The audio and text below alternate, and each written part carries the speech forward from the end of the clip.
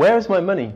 All small businesses must ask themselves that question more frequently than they'd care to reveal, especially since the Financial Services Bureau's latest survey shows that typically 80% of payments are late to SMBs. That's a frustrating thing and can be difficult to get a grasp on.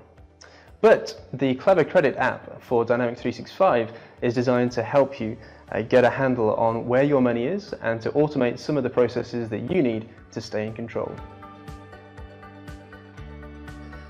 I'm going to talk you through some of the features of our Clever Credit app. So having installed the app, I've got a Clever Credit link in the navigation pane on my Role Center.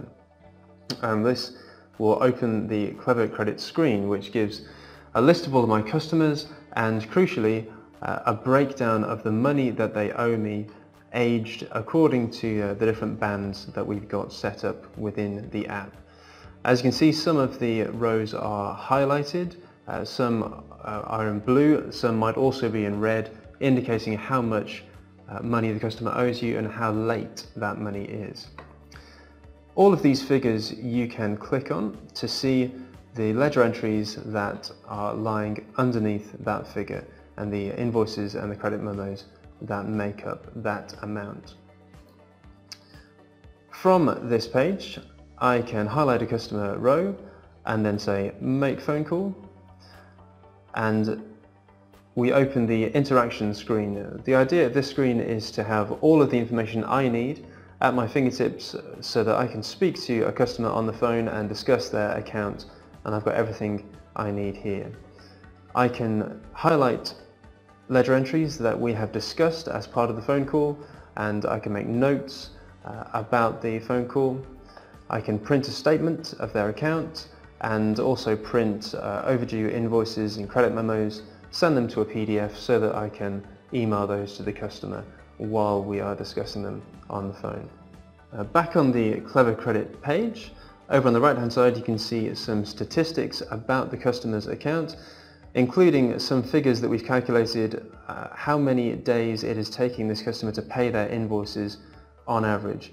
I can click on that figure and I see a chart which shows me the payment performance of this account over time and the number of days it's taken them to pay each invoice compared to the payment terms of that invoice, and therefore the rolling average number of days it's taken them to pay their invoices. The Role Center includes a new credit control activities part which shows me the number of to-dos that are open for me to work on.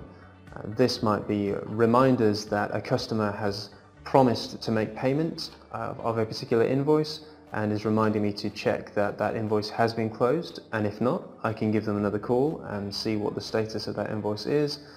Or it might be reminders that someone else has manually created for me if I need to make a call to discuss a customer's account. And I can click the Make Phone Call action from this page and jump straight back into the interaction screen and make that phone call to the customer. As well as keeping track of money that customers already owe us, the Clever Credit app tries to prevent bad debt in the first place. If you put a new sales order on for a customer who has an overdue balance or is over their credit limit, that order will be placed onto credit hold and will require a credit controller to make a decision that we want to release this order and allow the customer to have the goods or services. There is a new credit held list option in the navigation pane which shows me a list of the sales documents that have already been put on credit hold. I can see the reason that it has been credit held, the customer, customer card, and see the status of their account, so I can make a decision as to whether I want to allow this sales document to be released or not.